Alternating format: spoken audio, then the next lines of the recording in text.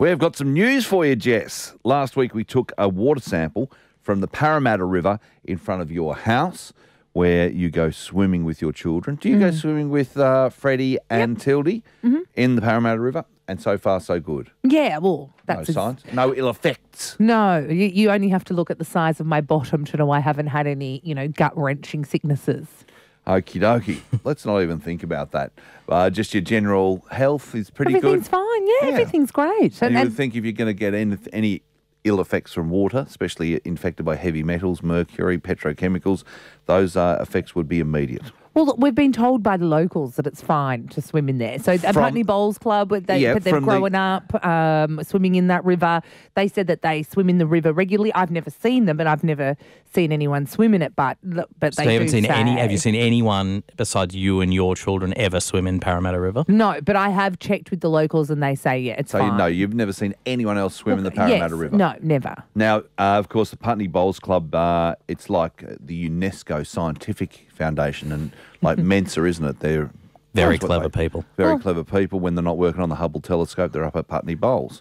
Well, they are very lovely, intelligent people. Yes, they are. I love the Putney Bowls. Lovely and intelligent aren't necessarily a Venn diagram. You don't know them. You can't all of a sudden stereotype the Putney Bowls, but they're very good people.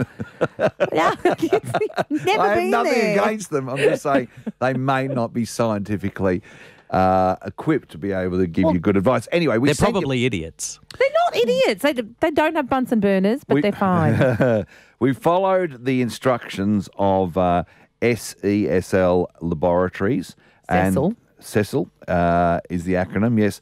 And they said you had to take 1.5 litres of water, put it on ice, so if there was any bacterial or microbes in the water, it would survive, and then they could test it properly. So we followed all that, and we have got the results back from SESL Treatment Lab in Thornley. I actually feel a bit sick about this now. They conducted a complete environmental water assessment and found abnormally high levels of enterococci. What's that? Now, this means that, Jess, you and your children are swimming in an unsafe amount of fecal bacteria. Now, fecal bacteria could be human or animal, but there is an unsafe amount. Cecil has officially recommended no one swim in the Parramatta River whatsoever. Why now, aren't there signs? Well, you can make one up yourself. If I you want will. If you want to know how to spell enterococci, it's ENTEROCOCCI.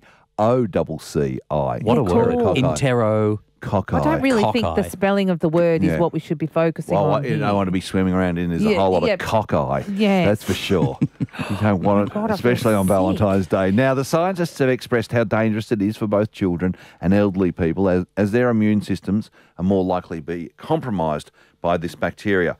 And this is the very bad news. I'm going to cry. I'm honestly going to cry. Well, we are going to speak to docs and have your children taken off you because you've had them too close to cockeye for too long. Oh, my God. While swimming in the river, it's not life-threatening, but it is possible that you could contract cholera. Now, cholera is a devastating, horrific disease. This may result in sunken eyes, cold skin, decreased skin elasticity, wrinkling of the hands and feet. Basically, well, I've got that. You've got cholera. Wrinkling of the hands and feet. You are crying because you've poor children. Terrible. So it's basically an infection of the small intestine that kills you through dehydration. When they set up a cholera unit after a flood in Africa, it's basically wooden frames with a black plastic sheet where you go to die, and then they burn the bed. I feel terrible. You are terrible. Is it a long-term thing, or is it immediate? It's so if any of us have painful got it, and very short term. Okay, well, thank you very much for your comfort. No, but it's immediate. What you're asking is there a gestation period for cholera? So no. if they had it, they'd have it today. So you've dodged the bullet so far. Just stay out of the river.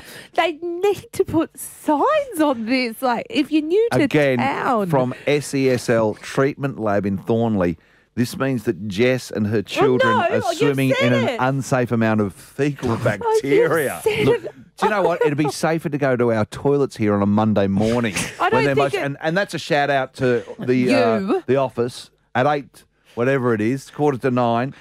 I know the weekend's coming up. Go to the toilet before you get to work. It's a disgrace in there on a Monday morning. It's like the Parramatta River. Don't worry, Jess, I know you're new to Sydney. We'll find you some new swimming spots. New to Sydney, but yes, I do need like the new swimming coast. spots. There's a great spot down near the fish markets. You just jump in there at Blackwattle Bay. Take the kids down there. Too hormonal for this. Oh, yeah. Why don't you I go? just am very upset. We've been swimming in feces. Yeah. Why don't you take a dump in the bath and just put them in that? I'm actually devastated. At least you know it's your Got the moon man in the morning. Sydney's 104.9 Triple M.